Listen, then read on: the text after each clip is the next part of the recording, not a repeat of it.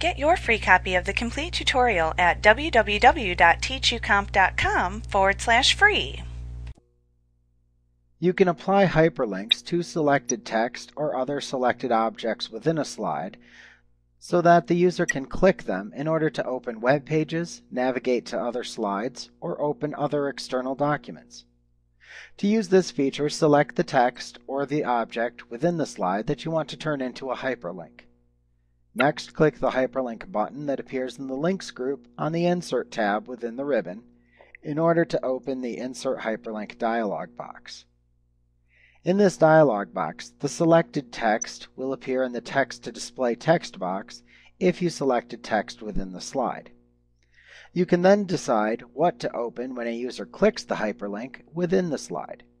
You can open a linked document by selecting the document item to open from the listing shown.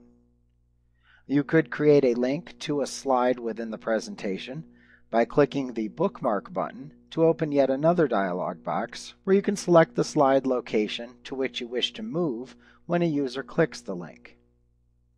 You could also simply enter the web address you wish to open into the Address text box.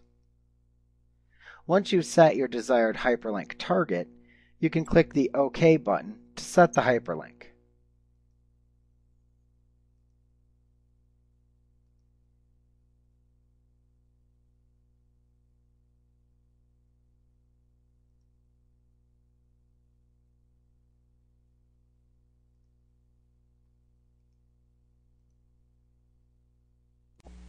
Like what you see? Pick up your free copy of the complete tutorial at www.teachucomp.com/free.